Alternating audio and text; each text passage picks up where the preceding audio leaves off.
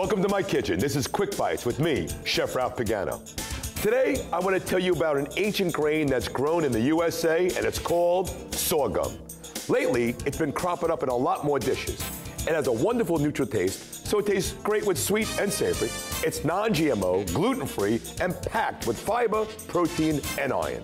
It's lower in glycemic index, so it's suitable for diabetics. It's an excellent substitute for wheat, rice, and dare I even say pasta, and so many more things.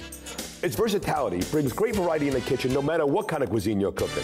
Today, right now, I'm gonna make yesterday's sorghum salad. Check it out. You cook the wonder grain, you bag it up, you freeze it, and you take it out whenever you need it. And then you can make rice pudding, check, creme brulee. How about sorghum risotto with shiitake mushrooms and shaved truffles? That sounds good for your kitchen. It's pretty good for mine. And how about this? Popcorn, add a little bit of cheddar cheese puff on top of that, and it's delicious. We're gonna make first a broken vinaigrette, right? So you take a little bit of mustard, you drop it into your bowl, drop a little bit of honey in there to whisk together for some sweet.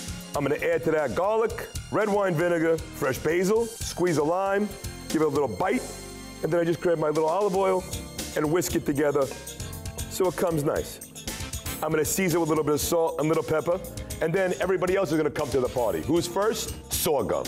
Jumping in right there, taking a swimming around in that vinaigrette, soaking up all that flavor, tasting really good. The sorghum holds the flavor, delivers it to your mouth. Not a lot of calories, but a lot of flavor. In goes the kale, and I think every day you should probably try to eat every color. What do I mean? I got green in the bowl already.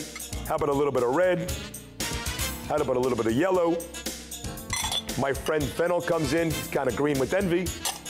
And a little red from the onion makes it nice and bitey. Fold it together. Look how pretty it looks on the plate. To learn all about the versatility of this delicious, nutrient-rich, and gluten-free sorghum, go to sorghumcheckoff.com or visit our website, thebalancingAct.com. Remember, this has been a quick bite,